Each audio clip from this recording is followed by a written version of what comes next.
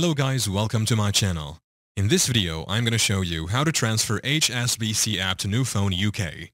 It is a fast and easy tutorial, so let's dive into it. You can either decide to use a mobile app called HSBC UK Mobile Banking here, or use their website. To get their app, go to Play Store or App Store and search for HSBC UK Mobile Banking. Then tap on Install here to install the app.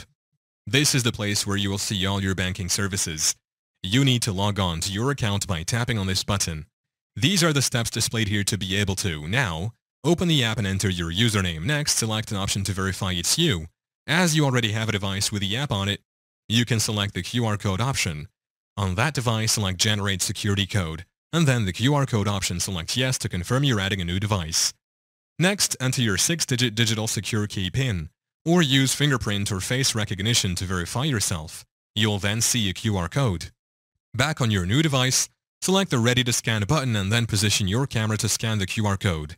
You can then create a digital secure key PIN for your new app. Public, and that's it. You can now log on to mobile banking from this device or generate a code to log on to online banking. Yeah, that's how to transfer HSBC app to new phone UK. Thank you for watching. If this video was helpful, please leave a like and subscribe to my channel for more videos like this and click on that notification bell to never miss an update.